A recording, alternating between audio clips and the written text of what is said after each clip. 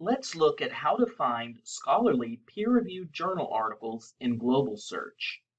First, go to the library's website. Then, in the Global Search search box, type in your keyword. Then hit the search icon. Global Search is a tool that searches the library's catalog as well as our databases simultaneously. You're not going to find peer-reviewed journal articles in our catalog. Rather, you're mostly going to find ebooks, books, and other sorts of content. To get to the articles, click on the tab that says Global Search, OA, and Databases.